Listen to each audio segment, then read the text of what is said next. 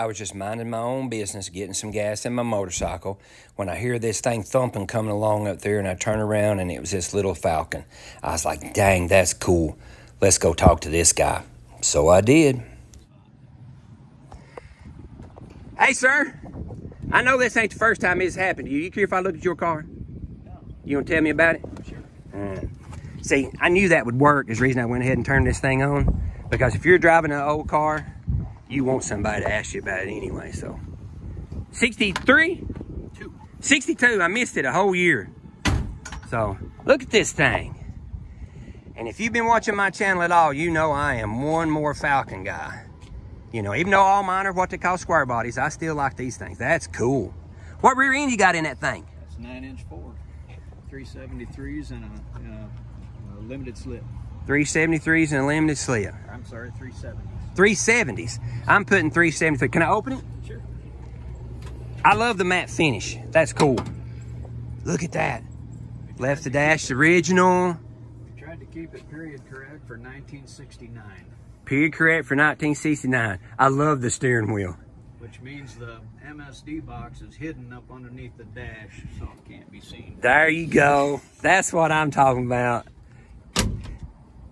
And look at his stickers. Hey, if you remember, I got a set of them Cal Customs that was designed by Hal and Moody. What kind of motor's this thing? All right, looks like it's got a straight axle under it, right? Yep. It's a 3/8 Long Speedway heavy duty axle. It had a regular straight axle under it when I bought it, but it was bent. It was bent. And so I ordered up a heavy one, and believe me, it's up to the task of 2,500 cars. Oh yeah, disc brakes, all that stuff. That's pretty cool. What kind of power plant? We got started life as a 302.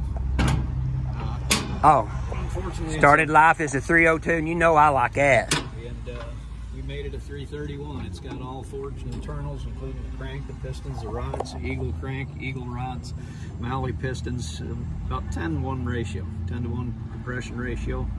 Cam is from Howard's. Wow. Cam. It's got 576 lift. Wow. And the gross duration 302. So it's pretty hefty, ain't it? It's ornery. Yeah, ornery, he says. Heck yeah, look at this. Yeah. It doesn't like to climb trailer ramps, let's put it that way. I bet. It Such a neat car. wakes up about 2,500 or so. Wakes up about 2,500 or so. And don't you look at the nice job this gentleman's done on this car. I mean, it is really, really neat. I like it. Disc brakes? Yep. Yeah, I seen that. Yeah, disc brake. Hey, has it got a hydraulic clutch in it, or is it still mechanical? No, it's a Z-bar. A Z-bar, so still, okay. I've been debating on whether to go hydraulic or Z-bar on mine, which I've got the Z-bar stuff. I talked to some old drag racers, and very few of them use a hydraulic setup for power shifting. They said it's just not fast enough. I don't know how it couldn't be, but I'm taking that from a man that's 80 years old now and done it most of his life. Right. Well, if we can't power shift that bad boy. It actually holds e-gas records in 1967, 68. Such a nice job he's done on this. So, you told me there, you built this at your house, right? Correct. Look at this. So see there, for all you guys that think you got to have some big fancy something other, here's another fella that built his dream car in his backyard. Now, he might not have built it on the dirt in the barn like I'm doing mine, but that is one really neat car right there. Oh, and I just noticed, I love the blue tinted glass. Yeah. That'd be period right too there, you know. That's a film you can get from, what the name of the place is that got it. That's neat. Hey, and look here, even under its bottom, it's slick. Remember me talking about how anybody can make it slick on the... We stiffened up the On chassis with down bars. Oh, look at that. X-bracing in the... All that. Wow. Subframe connectors, the whole deal. What a nice car. The beauty is underneath the car, not so much on the top. It's Well, here. Ain't pace getting down. Oh, wow.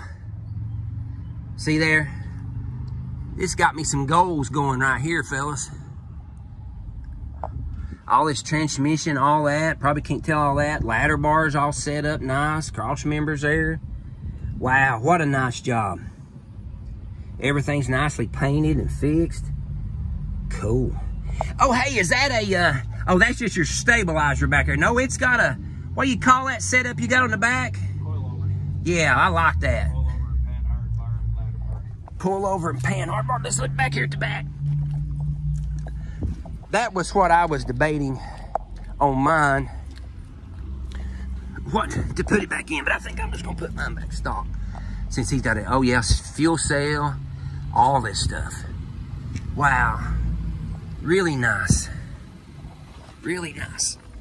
All right, well, we thought we'd get people to wonder about something. They open the trunk and they find a fuel cell and it's sitting on top of a original floor trunk mat. Look at that. What a neat touch is that? Battery. What about that? See there, look there. He didn't leave nothing untouched. Really. Oh, you mini tubbed it. I like how you done that.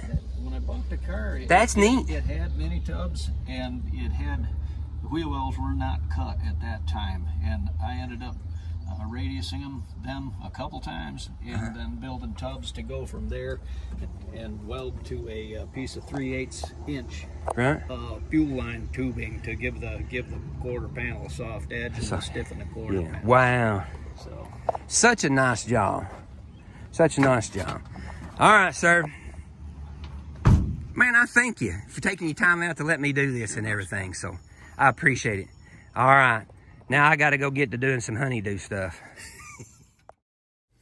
Car people are just great people. Here I come rolling up on this guy. His name's Marty, and he showed me all about his car.